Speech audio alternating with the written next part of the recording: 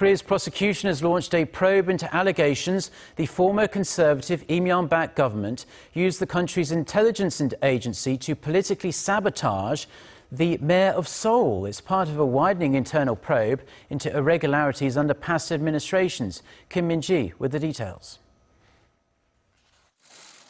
Prosecutors on Wednesday launched a probe into an alleged smear campaign against Seoul Mayor Park Won-soon by the National Intelligence Service under former President Lee Myung-bak.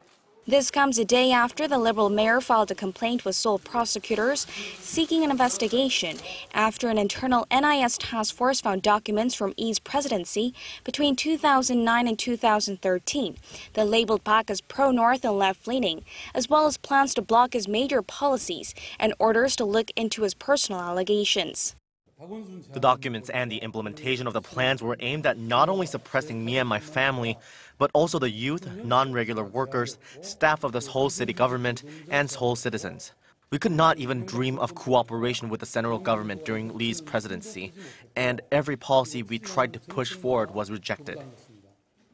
The latest revelation comes as the NIS task force widens its investigation into the spy agency's alleged interference in politics and other irregularities under the previous conservative government.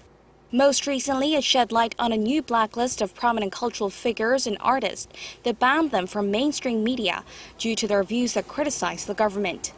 Former President Lee hasn't officially commented, but reportedly expressed displeasure, saying that he won't react to every single political event.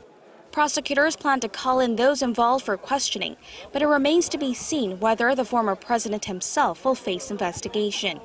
It's expected to take some time for prosecutors to secure enough evidence showing that he was aware of the matter or that he gave direct orders to the agency. Kim Min-ji, Arirang News.